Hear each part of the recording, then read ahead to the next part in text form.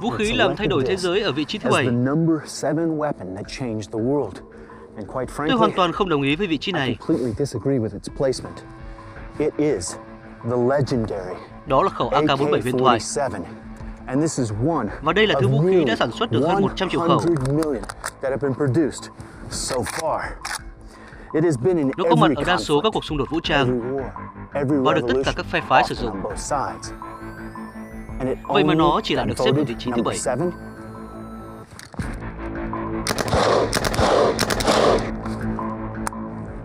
Đây liệu có phải là trò đùa?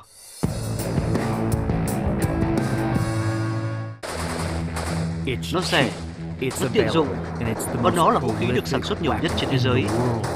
Dường như nó được sử dụng trong tất cả các cuộc xung đột và chiến tranh từ sau chiến tranh thế giới thứ hai. Bạn có thể thấy AK-47 xuất hiện ở bất cứ đâu trên thế giới, biểu tượng của nửa sau thế kỷ 20. Tôi có thể dễ dàng nhìn thấy hộp tiếp đạn cong hình quả chuối của nó trong tay các tay súng nổi dậy.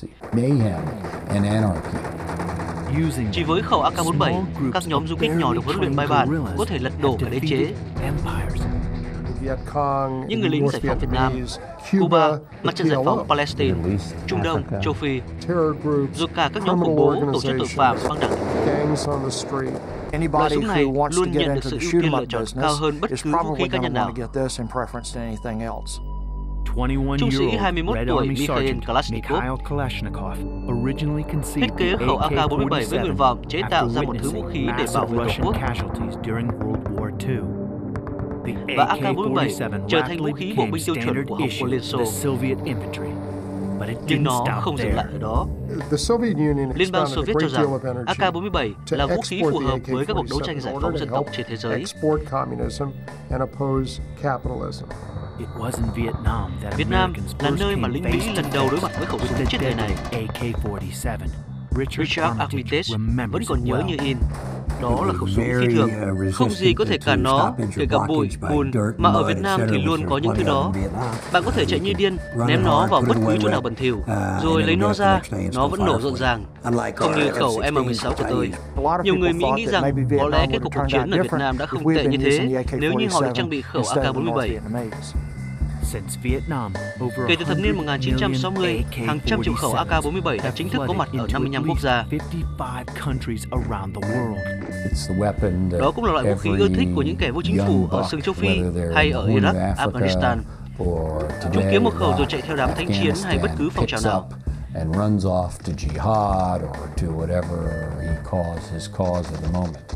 Vậy điều gì khiến thứ vũ khí này đặc biệt? Nó vô cùng bền bỉ, có thể hoạt động trong mọi điều kiện. Chi phí sản xuất rẻ, độ chính xác thì vừa đủ thỏa mãn các xạ thủ. Và hãy nhìn vào nó, tháo lắp rất dễ dàng. Đơn giản chỉ là 1, 2, 3. Chỉ cần vậy thôi. Nó là một trong những loại vũ khí nguy hiểm nhất, hiệu quả nhất từng được tạo ra trong lịch sử.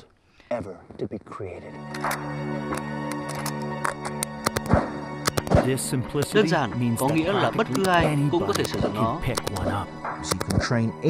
Có thể huấn luyện bất cứ ai sử dụng nó trong 5 phút và đẩy họ ra chiến trường. Thế là bạn có một người lính thực thụ. Phụ nữ, thậm chí cả trẻ em ở một số nước đã từng làm quen với việc sử dụng khẩu AK-47. AK-47 trở thành biểu tượng của sự nổi dậy. Không nhiều khẩu súng xuất hiện trên biểu tượng của các tổ chức chính trị hay quốc kỳ như khẩu súng này. Ở một số nơi tại châu Phi, từ Kalash có nghĩa là người đàn ông trẻ. Người ta liên hệ nó với phong cách đàn ông.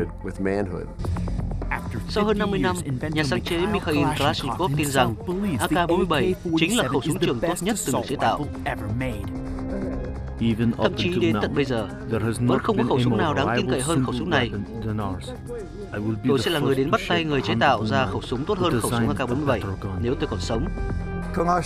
Kalashnikov có thể tự hào vì những gì mình làm được. Những người phương Tây như chúng tôi cho rằng đó là một thành tựu trong lịch sử chế tạo vũ khí.